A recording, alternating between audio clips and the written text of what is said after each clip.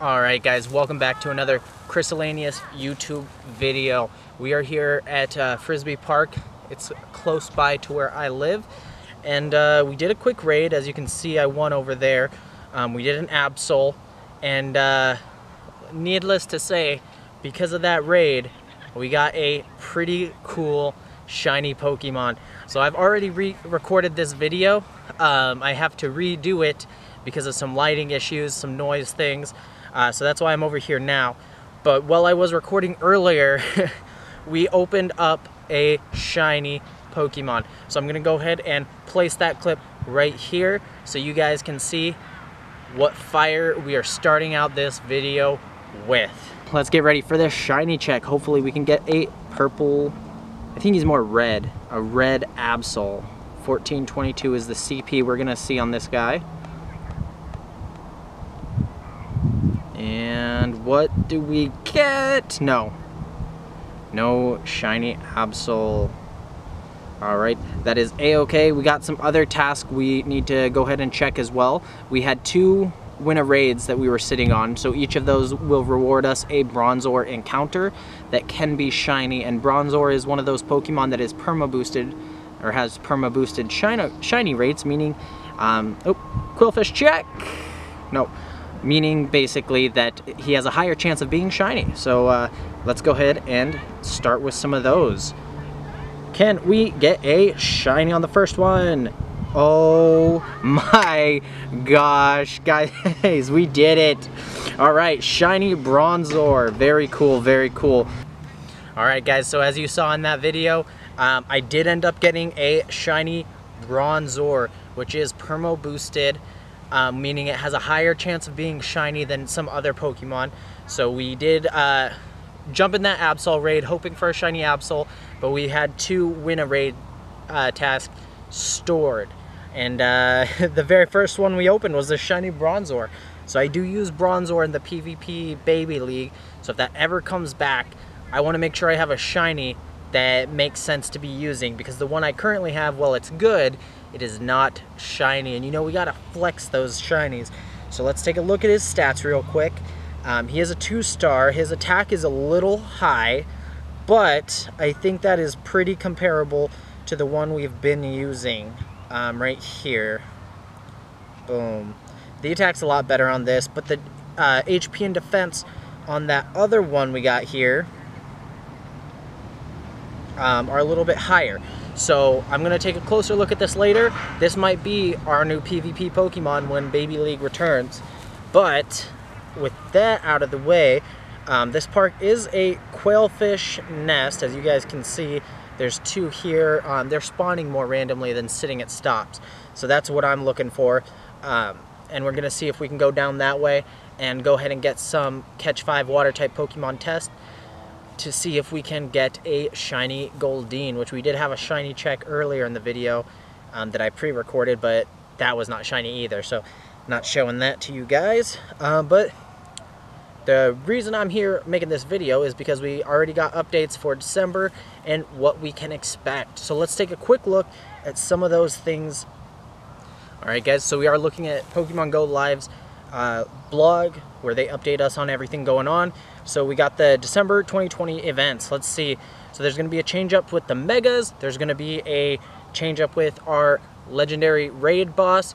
So obviously I do these videos to keep you guys informed on what's going on, what you can do to stay up to date with the Pokemon Go. If you haven't already subscribed to this channel, please do, so I can give you guys some information on how you can prep for each and every event coming in Pokemon Go.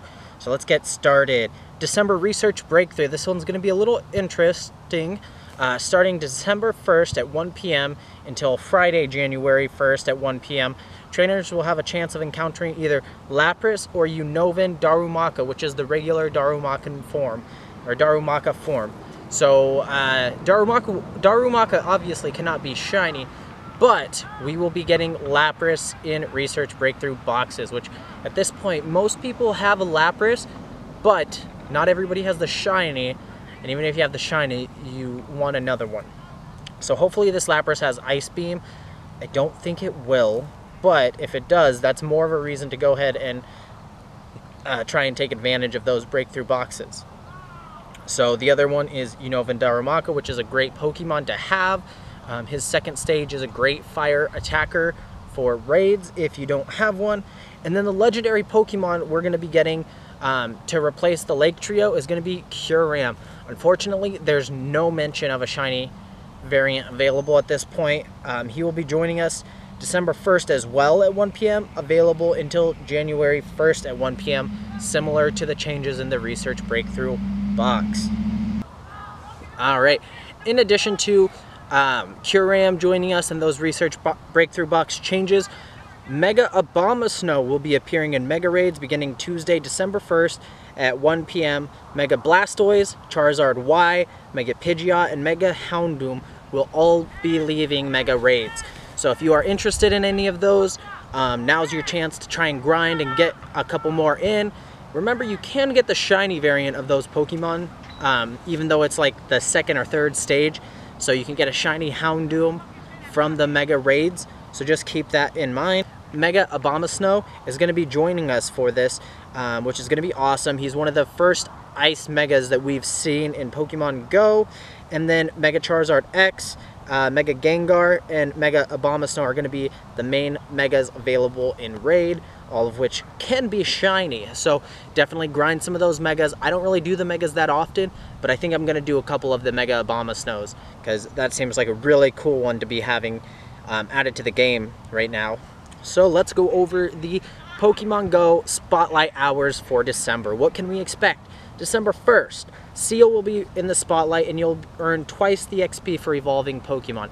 So Seal's great for PvP. He's a little bit of a tank and he's got that ice move set. I've seen a lot of him. I've seen a lot of Dugong, and the shiny is a nice gold shiny. So you guys might want to keep your eye out for that. For the XP for evolving Pokemon, obviously the grind for level 40 is real right now with the need to be at level 40 before the end of December. So this is one way you can try and maximize your EXP and break that up. You want to try and use a lucky egg if you have those, and store about 30 to 60 Pokemon that you can just evolve back to back if you're not interested in the shiny Seal.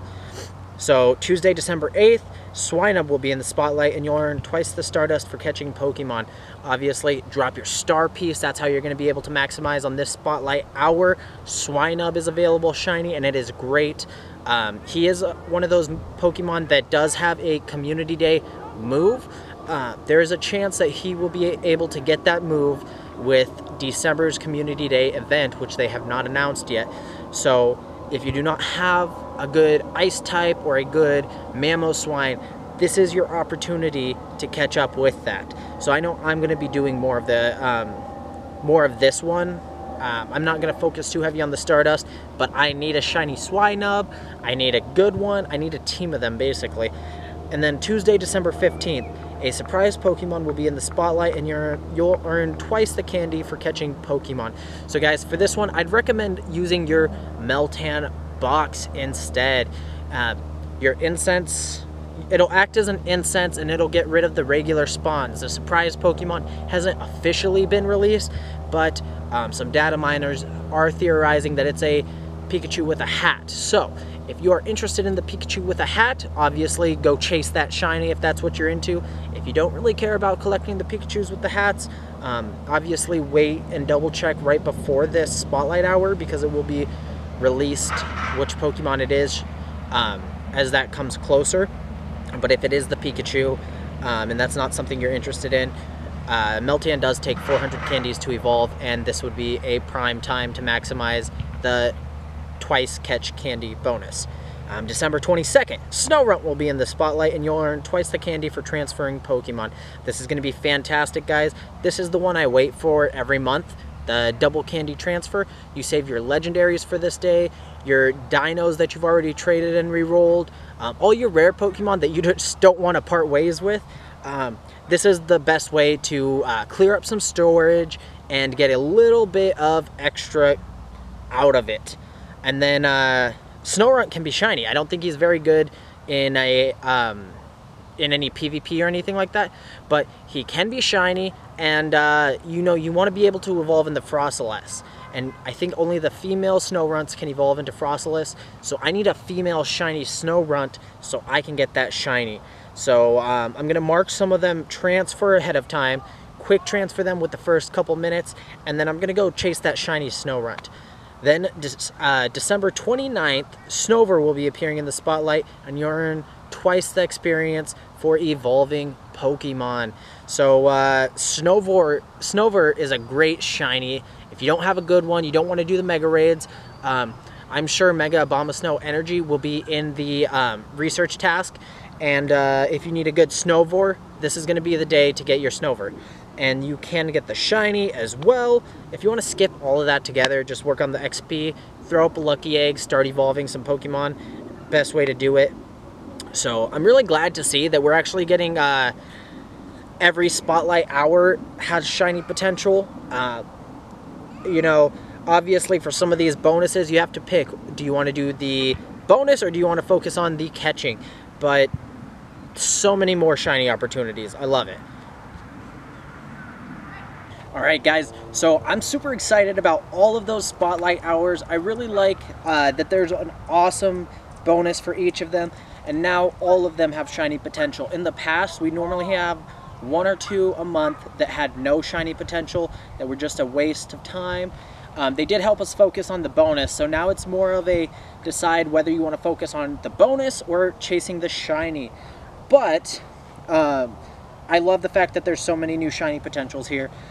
I love the spotlight hours. I have missed the last 2 because I've had family engagements, but hopefully I can, you know, participate in more of these. And they look like they are all awesome. I love that they're all ice type basically for this month. And then the double catch XP bonus ends on Thursday, December 31st at 11:59 p.m. So they've been doing basically a double catch XP. It actually says so right here.